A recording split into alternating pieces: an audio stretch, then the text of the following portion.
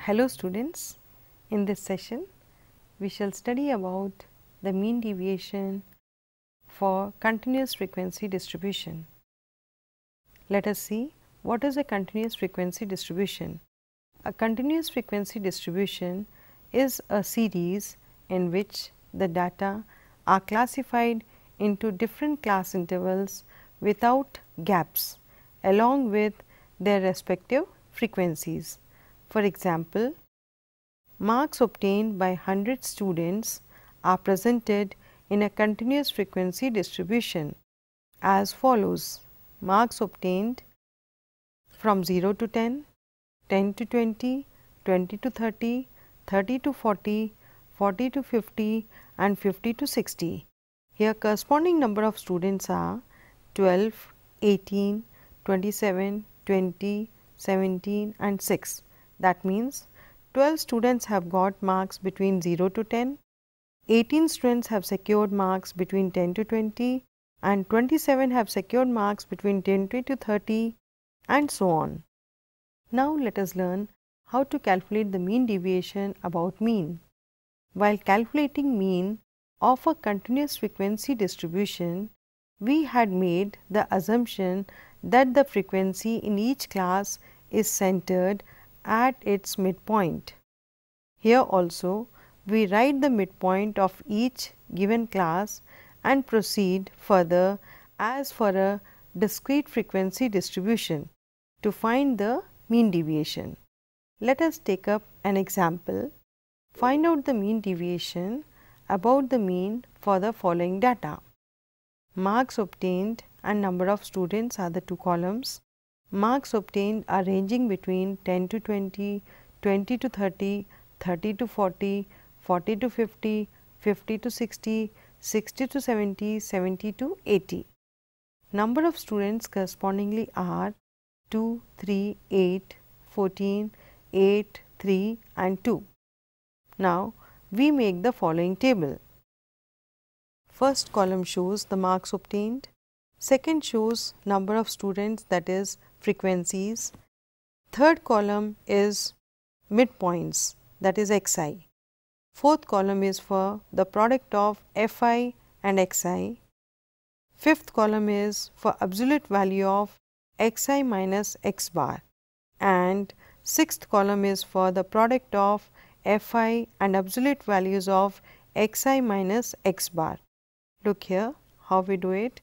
We have product of fi and xi in the fourth column. 2 into 15 is 30, 3 into 25 is 75, 8 into 35 is 280 and so on.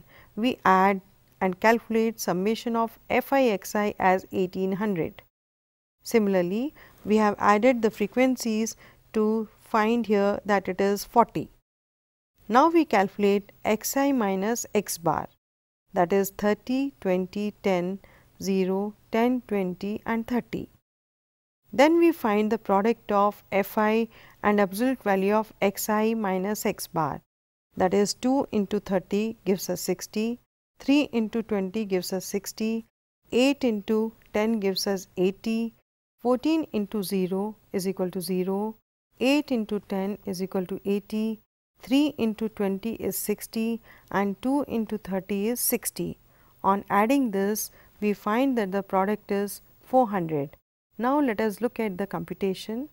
Here n is equal to summation I ranging from 1 to 7 fi is equal to 40, summation I ranging from 1 to 7 fi xi is equal to 1800, summation I ranging from 1 to 7 fi into product of absolute values of xi minus x bar is equal to 400. Therefore, x bar is equal to 1 upon n into summation I ranging from 1 to 7 into fi xi, that is equal to 1800 upon 40, that is equal to 45. And mean deviation about mean, that is x bar, is equal to 1 upon n into summation I ranging from 1 to 7 fi into absolute value of xi minus x bar, that is equal to 1 upon 40 into 400, that is equal to 10. Therefore, the mean deviation is 10 here. Now, let us learn the shortcut method for calculating mean deviation about mean. We can avoid the tedious calculations of computing x bar by following step deviation method. Recall that in this method we take an assumed mean which is in the middle or just close to it in the data. Then deviations of the observations or midpoints of classes are taken from the assumed mean.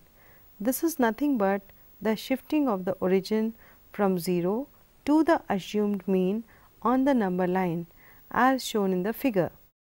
You can see in the figure the values 0, 10, 20, 30 ranging till 120. This is before the deviations, and when we assume 60 as the mean, the corresponding values are 10, 20, 30, 40, 50 after deviation, and similarly here minus 10, minus 20, minus 30, minus 40, minus 50 and minus 60 after the deviation. If there is a common factor of all the deviations, we divide them by this common factor to further simplify the deviations. These are known as step deviations. The process of taking step deviations is the change of scale on number line as is shown in the figure. We can see here the values 0, 10, 20, 30, 40 till 120, and these are the deviations from assumed mean minus 60, minus 50, minus 40, minus 30, minus 20, minus 10, 0, 10, 20, 30, 40, 50. After step deviation, because 10 is a common factor, we have divided by 10 and the values have changed from minus 6, minus 5, minus 4, minus 3, minus 2, minus 1, 0, 1, 2, 3, 4, 5 and 6. The deviations and step deviations reduce the size of the observations so that the computations like multiplication, etc. become simpler. Let the new variable be denoted by di, that is equal to xi minus a upon h, where a is the assumed mean and h is the common factor. Then the mean x bar by step deviation is given by x bar is equal to a plus summation I ranging from 1 to n fi di upon n into h. Let us take the data of previous example to find the mean deviation by using step deviation method. Take assume mean a is equal to 45, that is somewhere between 10 and 80, and h as 10. We make these columns. First is for marks obtained, second for number of students, that is fi, third is for midpoint xi, and fourth column is for di, that is xi minus 45 upon 10. Next column is for fi di, that is product of frequencies and deviations, and next column is for absolute value of xi minus x bar, and last one shows us the product of fi and absolute value of xi minus x bar.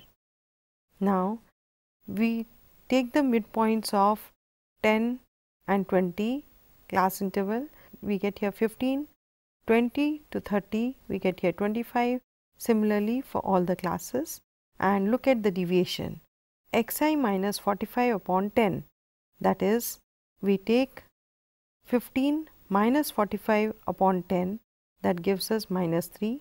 Similarly, 25 minus 45 upon 10, that gives us minus 2.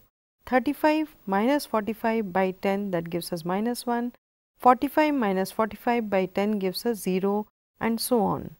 Now, we find out the product of fi and di.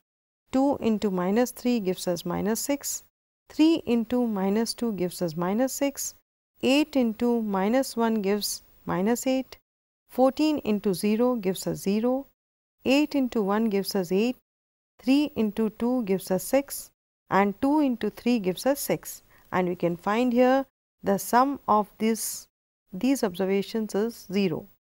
Now we find out the absolute value of xi minus x bar.